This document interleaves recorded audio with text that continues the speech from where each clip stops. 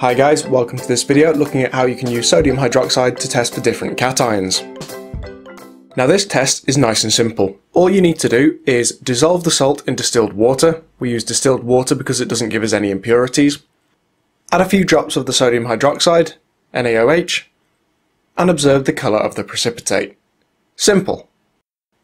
Now there are 6 different observations you need to be able to remember. They are for copper, Cu2+, calcium, Ca2+, aluminium, Al3+, iron 2, Fe2+, iron 3, Fe3+, and ammonium, which is NH4+. Let's start off with copper then. Now you can see on the right hand side I have a solution of copper. If I add sodium hydroxide to it, you can now see it has made a blue precipitate. If we move on to calcium, as you can see sodium hydroxide has been added and it has made a white precipitate.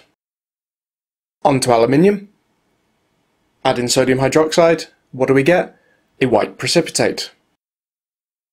Now there's an issue here. We have 2 precipitates that are white, which means we do not have a unique test. So we have to do something else to tell the difference between calcium and aluminium. And the solution here is to add excess sodium hydroxide. Now as you can see on the right hand side, when you add excess, so extra sodium hydroxide to calcium, nothing happens, the white precipitate remains. But when we do it to aluminium, that white precipitate disappears, it becomes colourless. So that's how you tell the difference between calcium and aluminium. That's really important. If we move on to iron 2, you can see if we put sodium hydroxide into here, it makes a green precipitate. Iron 3, when you add sodium hydroxide, makes a brown precipitate. And then finally, ammonium. As you can see here, I'm putting sodium hydroxide in and I haven't got a precipitate formed. There is nothing there. So again, there is another step to this test. What you have to do is you have to take the ammonium, add your sodium hydroxide, and then warm it up, heat it gently with a Bunsen burner. If you do that, it gives off a gas. That gas is ammonia, NH3, and that turns red litmus paper blue, as you can see here. And that is it for this video. So what you have to do is spend some time, look at each of the 6 different ions and learn the precipitate test for them.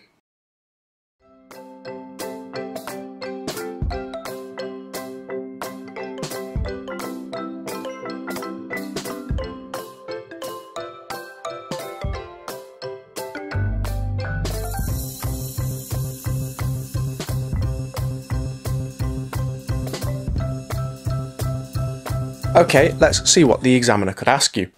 So, I've got 2 questions for you. Number 1, 2 solids were found in a lab, one called calcium sulfate and one called aluminium sulfate.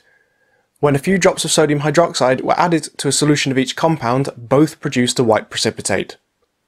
Explain a further test to identify each solid. So it's worth 2 marks. You'll get 1 mark for saying what you do, and then 1 mark for saying what you'll see, how you'll know which one is which. On to question 2. 3 unknown solutions are found in a lab. One solution is known to contain ammonium, another contains iron 2, and the final one contains iron 3. Explain a test to find out which solution is which. So again, what do you add? That should hopefully be fairly obvious to you now. And then what will you see? How can you prove which one's ammonium, which one's iron 2, and which one's iron 3? Pause the video, have a go, and we'll see how you've done in a min.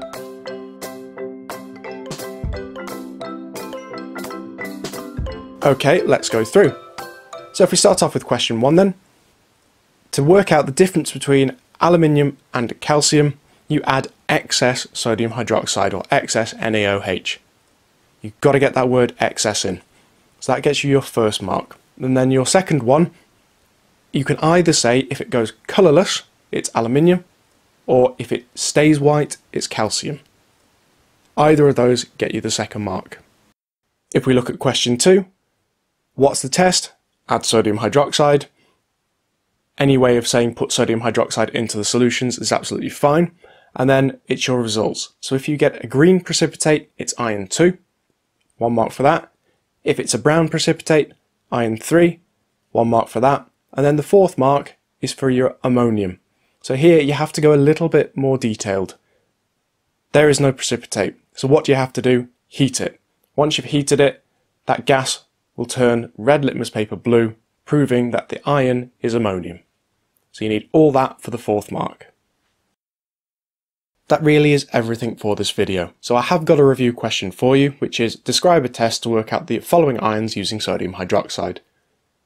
You should state what is seen for each cation.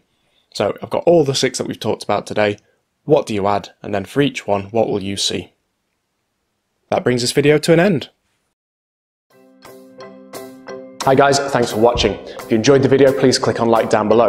You can also subscribe to my channel, you can check out the latest video, and you can visit my website up above here. Bye now.